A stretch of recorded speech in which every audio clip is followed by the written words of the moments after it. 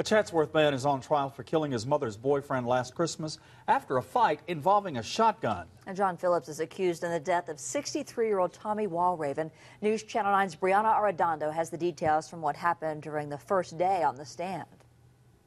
The jury here in Murray County heard opening statements today, and then the attention immediately shifted to what happened Christmas Day that led up to Tommy Walraven's death. Laying on the floor, and he's passing blood through his mouth and stuff. Is that him moaning in the background? Okay, and you said they got in a bus, so it sounds like Yeah. That's the 911 call Terri Welch made after her boyfriend Tommy Walraven was badly injured in a fight with her son John Phillips last Christmas. A neurosurgeon described just how swollen Walraven's brain was that night. Did his neurological status, did that improve after the surgery?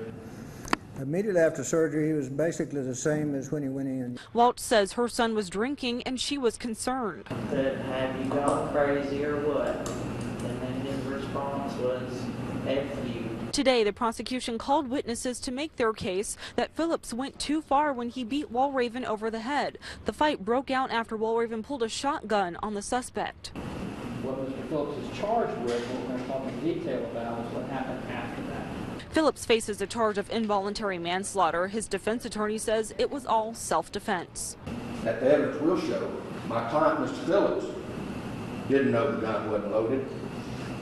Mr. Poston told you in his opening that his mother knew it wasn't, and maybe the other, Mr. Walraven, knew it, but my client didn't know it.